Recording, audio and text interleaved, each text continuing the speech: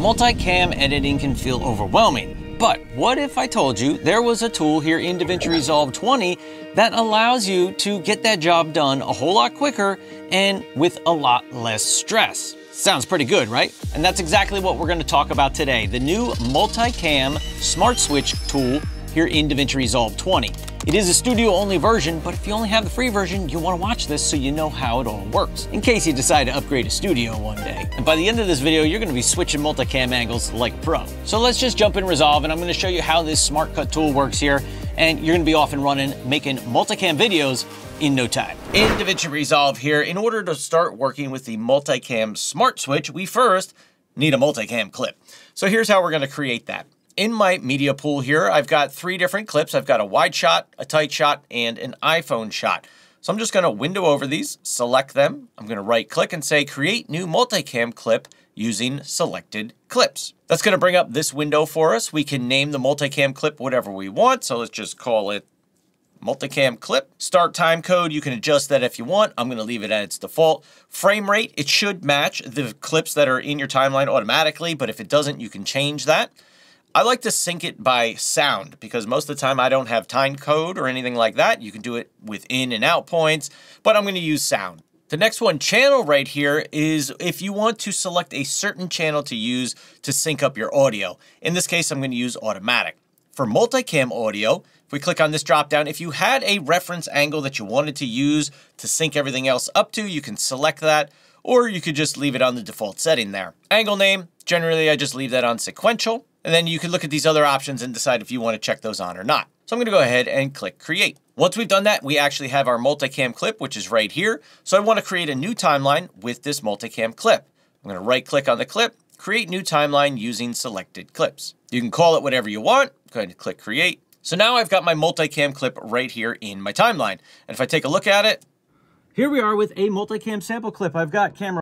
Okay, it's got the iPhone angle there by default. If you wanted to change your default angle, you can do that by just selecting it, right click, and switch multicam angle. And you can select whatever you want. So let's say I'm just going to put the wide shot there on as my default angle. So now we want to use the Multicam Smart Switch feature. So all you have to do is select your clip.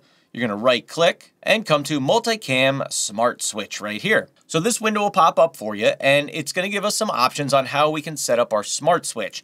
So just running over this window real quick, angle switching, the minimum edit duration. So this is how long do you want one cut to stay where it is. In this case, it's set at 1 second. Let's say maybe I want it to be 2 seconds. So regardless of what the tool, as it runs and creates the cuts, it won't make anything less than 2 seconds. So you can set that to whatever you want.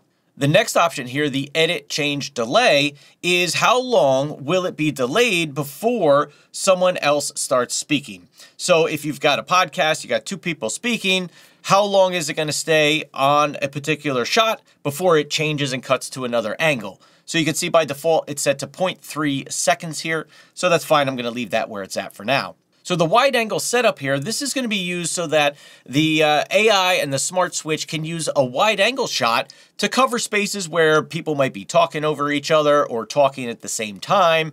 It's going to look at the video, it's going to look at the audio, and it's going to say, oh, hey, we got 2 people overlapping and talking. Let's just go with the wide shot so we can see both people in the shot. In my case, it's only me, but if you're setting this up for something like a podcast or an interview or something like that, where you have multiple people on a wide angle shot, you can use these options in here to dictate how that's gonna react for the Smart Switch. So you can choose automatically detect wide angles, and the Smart Switch is gonna decide what makes the most sense or when it makes the most sense to use that wide angle to cover up people talking at the same time. Now, if you know what the wide angle is, you can uncheck the automatic one and select your angle right there and use that. In this case, I'm going to try it with the automatic detection. The wide angle frequency, so how often is it going to cut to the wide angle? You could do it low, which is like a little bit, high, which is a lot. You decide what you want it to do. We've also got options to use the wide angle for the intro and outro, and use wide angle for silence. So if there's, some space, maybe you're doing something or showing something, when there's that silence, you don't want the tight shot on your head, right? You're gonna want the wide angle so we can see what you're doing down on your desk or whatever. So I'm actually gonna uncheck use wide angle for intro and outro because I know I was talking to that camera, the tight camera, while I was doing my intro there. And then you've got Smart Switch set up here. You can choose your quality. Do you want to do it faster? Do you want to do it better? Do you want to use audio only for analysis? Because the way this tool works is it actually looks at the video, looks at people's mouths moving, and also combines that with the analysis of the audio. And that's how it kind of decides on when to make cuts and when to switch angles. So it depends on your situation. If you only want to use the audio, perfectly fine. In this case, I'm going to allow it to do its thing and use both the video and the audio. So once we've got all our settings where we want it, I'm just going to go ahead and click Analyze. Now, depending on how long your video is, it may take some time to do this.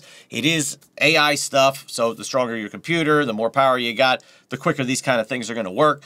For me, this is a 30-second clip, and it looks like it's going to take maybe a minute or two. Although I did try it with a longer clip, and it was going to take like 20 minutes. So I kind of canceled that and came up with a smaller example. So it just depends on how much you want to do. If you have a whole podcast, maybe you just set it, let it run, walk away, grab yourself a coffee or something, and then come back when it's all finished.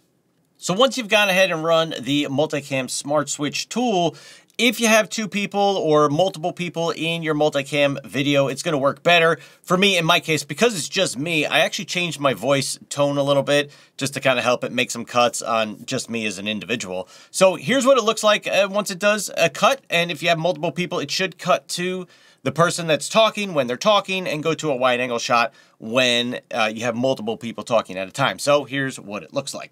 Here we are with a multicam sample clip. I've got camera 1 right there. I've got a wide camera 2 right there. And I'm holding camera 3, my phone, right over here. You can have as many angles as you want. This is going to work out pretty good for you. So we want to show you how this Smart Cut tool works here in DaVinci Resolve. A reminder, it's only Studio. But if you don't have Studio, you want to watch this anyway because you want to know how to use it in case you ever upgrade. All right, let's jump into Resolve. So there you go. You can see it changed the angles, right, based on the voice. Now, I did just kind of, create my own little multi-voice thing there just so it could have a better, way to look at what it's cutting up. But if you have multiple people, it's going to be able to recognize the different voices. It's going to look at the video and see who's talking, whose mouth is moving when, and it's really going to do a pretty good job for you at making that first pass of cutting everything up for you. Now, what if you wanted to change an angle? Maybe it didn't get something right. Maybe you got the wrong angle somewhere. You can adjust that too. So in your timeline, all you have to do is come to the clip you want to change. And if you want to change both the audio and the video angle, you can just select your clip, right click, switch multicam angle, and choose whatever angle you want. If you only want to change, say, the video but not the audio, or the audio and not the video, the way to do that is just use your Option or Alt key and select your clip. So you're only selecting either the video or the audio. You only want to select one of them. And then in that case, we can change the angle for that clip that's highlighted. So in this case, let's actually do the audio clip. I'm going to select our clip because right now we can see there's no audio there. I'm going to right click, come down to switch multicam angle. I'm going to choose angle 1 there. And now we've got our close tight shot, but we have our audio from the phone shot. Check it out. Yeah, how this Smart Cut tool works here in DaVinci Resolve. A reminder, it's only Studio, but so you can see how we can change just the video or just the audio angle if we need to. Now, in most cases, like I said, this is going to work the best if you have multiple people in your multicam scene. If you just have one person like me, it probably isn't going to work great if your voice is the same all the way throughout. This, I just chopped it up and changed the pitch of my voice a little bit to help it see some differences there. And it will come out a lot smoother than what mine is. It's because I kind of chopped it up and chopped it together for you there.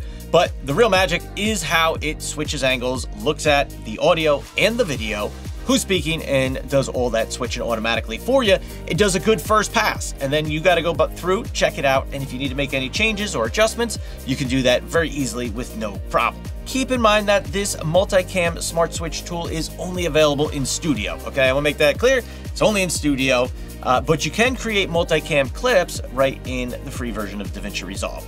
So if you have any questions, comments, I'm happy to help you guys out more. My name is Jason. I look forward to seeing you in the next video. Peace.